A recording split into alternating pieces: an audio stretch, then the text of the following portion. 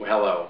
My name is Craig Woods. I'm a veterinarian and one of the founders of TR Biosurgical, a company that has recently created or produced a new glaucoma implant for dogs called TR ClarifEYE. And what I'm going to do today is a little unusual. I'm actually going to demonstrate how we put this implant into a dog eye using grapefruit. And it's not meant to devalue the surgery by any means or to make it seem trivial. It's actually meant for graphical purposes for pet owners to show just how we put this glaucoma implant into the dog eye in order to help restore that normal fluid outflow with glaucoma.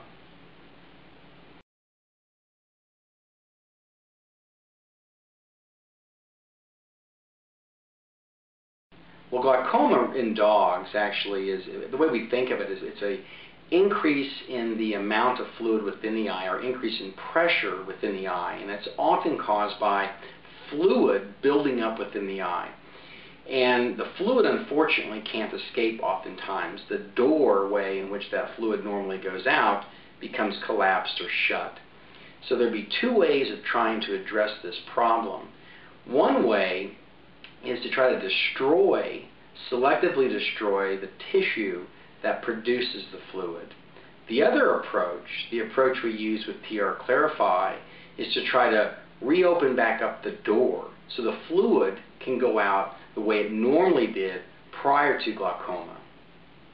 Well, this is our test grapefruit, and this is going to be our mock implant, our TR ClarifEYE implant. It's actually kind of shaped like this. I know this is kind of a rough version, but remember we're in the kitchen here, and this is meant for graphical purposes.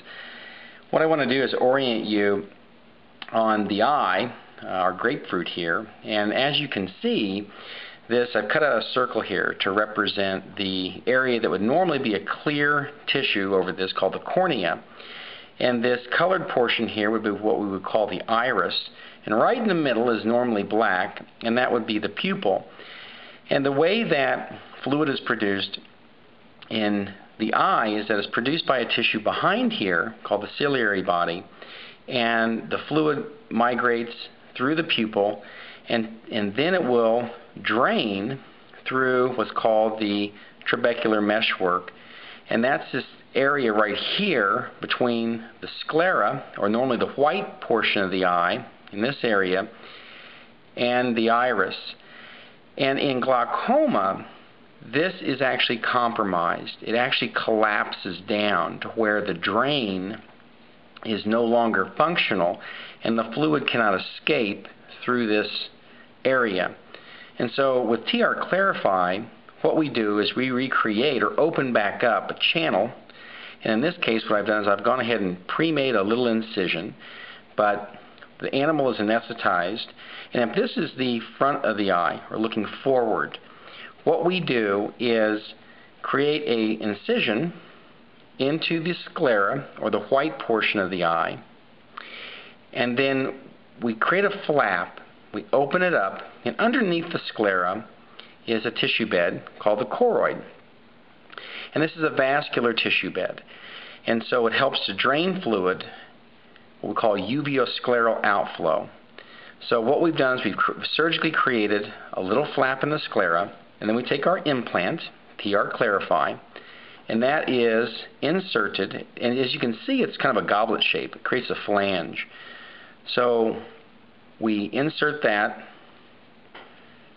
into the eye under the sclera, and as you can see what happens is it pops into, through an incision, pops into the anterior chamber, or this portion just right above the colored area of the eye, the iris. And what this does essentially is help to recreate this outflow. It opens up a drain so the fluid that's being produced here can now go through this porous implant, and we suture the eye or the implant down below the sclera, so nothing actually comes outside the eye. This is very unique in our design, and we believe what happens here is that the fluid migrates into the implant and is reabsorbed by this tissue down in here. So essentially taking it out of the eye again.